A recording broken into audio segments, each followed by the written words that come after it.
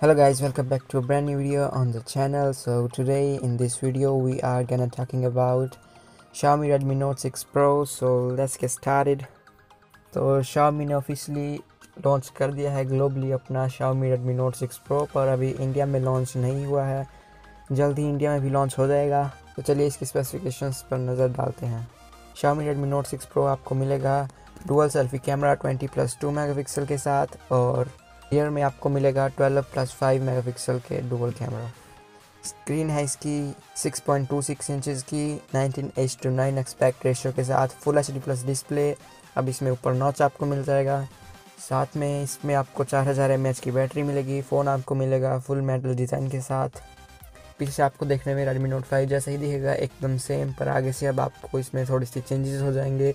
इसकी थोड़ी सी स्क्रीन बड़ी हो जाएगी, डुअल कैमरा और एक नॉच। फ़ोन मिलेगा आपको IR ब्लास्टर के साथ, जिससे आप इस फ़ोन को एक रिमोट की तरह यूज़ कर सकते हैं। इसमें आपको मिलेगी हाइब्रिड सिम ट्रे, जिसमें आप 2 सिम या फिर एक सिम और एक SD कार्ड को यूज़ कर सकते हो। फ़ोन इंडिया में लॉन्च होगा MIUI 9 के साथ या फिर MIUI 10 के साथ भी लॉन्च हो सकता है।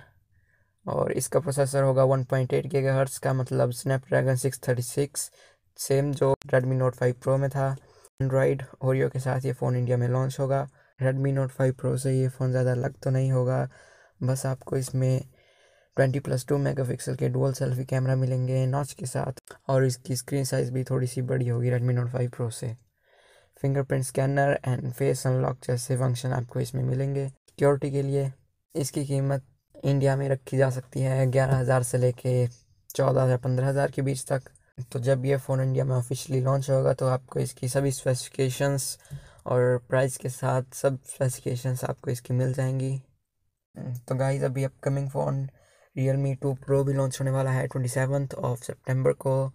तो अगर आप थोड़े से इंटरेस्टेड हैं और लेना चाहते हैं ऐसा फ़ोन, तो आपको 27 या 28 को वीडियो मिल जाएगी Realme 2 Pro पर।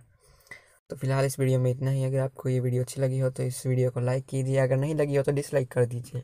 अगर आप ऐसे ही टेक्नोलॉजी से रिलेटेड कोई भी वीडियोस में इंटरेस्टेड हो तो इस चैनल को सब्सक्राइब कीजिए। मैं आपके लिए ऐसे ही वीडियोस लेके आते रहता हूँ।